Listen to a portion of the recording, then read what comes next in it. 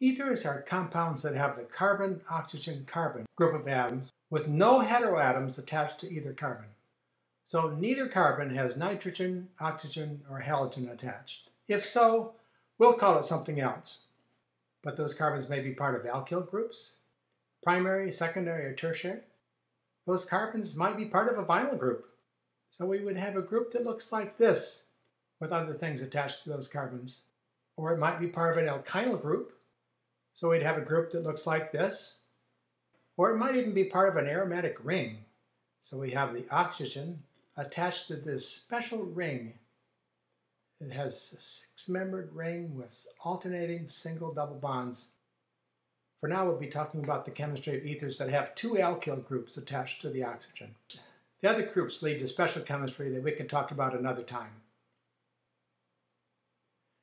The ether functionality is a polar group that derives its polarity from the fact that the oxygen is more electronegative than the carbon.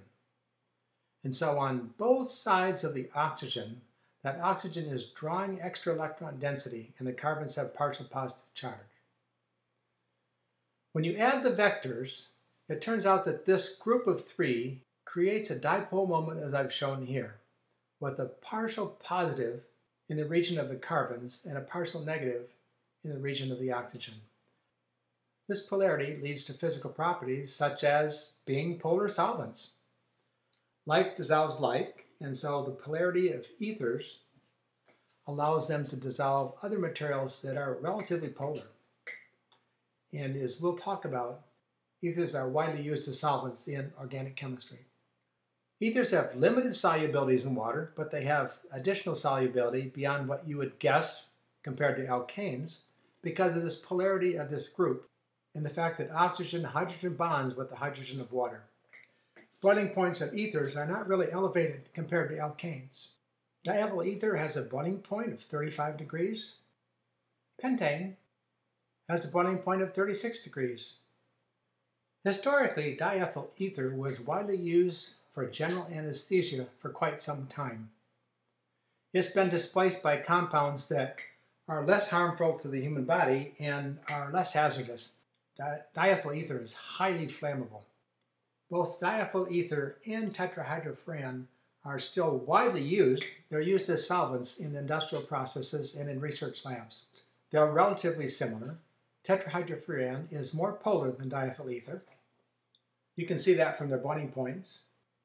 While the boiling point of diethyl ether is 35 degrees, the boiling point of tetrahydrofuran is 66 degrees. Tetrahydrofuran, because it's more polar, is miscible with water, while diethyl ether is barely soluble in water at all. Like alcohols, ethers act as bases. A lone pair of electrons on oxygen is available for sharing with a proton taken from an acid, which we can follow with our arrow pushing. As that bond is made, this bond must be broken. It's an equilibrium reaction.